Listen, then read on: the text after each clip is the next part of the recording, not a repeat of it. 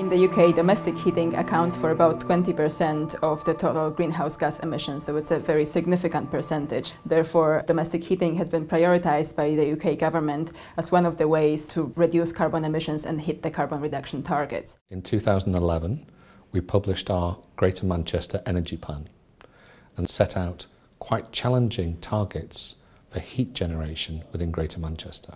To generate electricity, we had to look at how the grid was currently operating.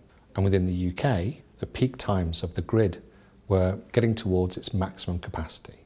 So we needed to find a way that we could generate low carbon energy, fit it into the existing grid, but also smooth out the peaks of the demand curve within our energy system.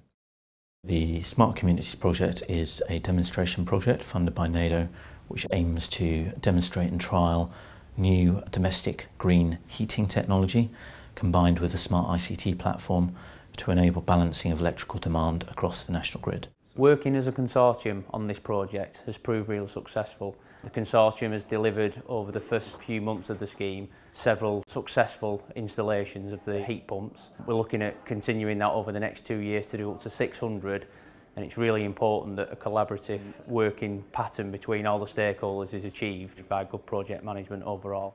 What's really benefited the project in Greater Manchester is having a project management office located here within the city.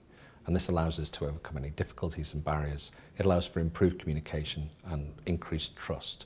And I think this has been a real boon to the success of the project. Generally, it's been a really positive project for both sides. And I think it bodes well for future Japanese-UK cooperation.